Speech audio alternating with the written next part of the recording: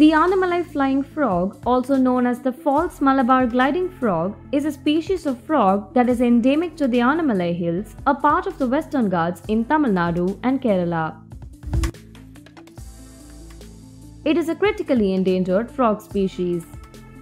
The numbers of these frogs have declined rapidly due to the loss of habitat.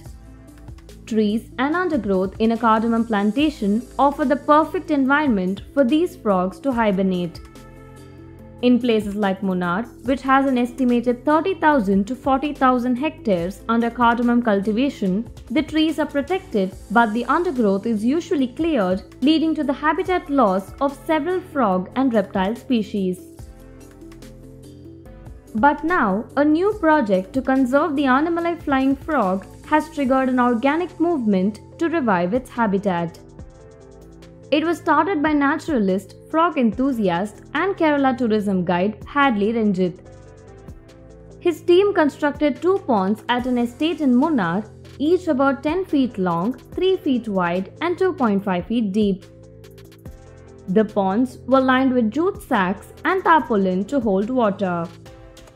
They added pebbles and planted vegetation to create natural hiding spots for the frogs. The estate plantation owners demarcated the area, pledging to leave it undisturbed. Awareness was also created among plantation supervisors to refrain from clearing undergrowth before harvesting. The project has begun yielding results. 7 tadpoles were spotted in one of the ponds, and there could be more. The project was supported by the Wildlife Trust of India. Now, the organization is planning a long-term project on amphibian recovery in southern Western Ghats.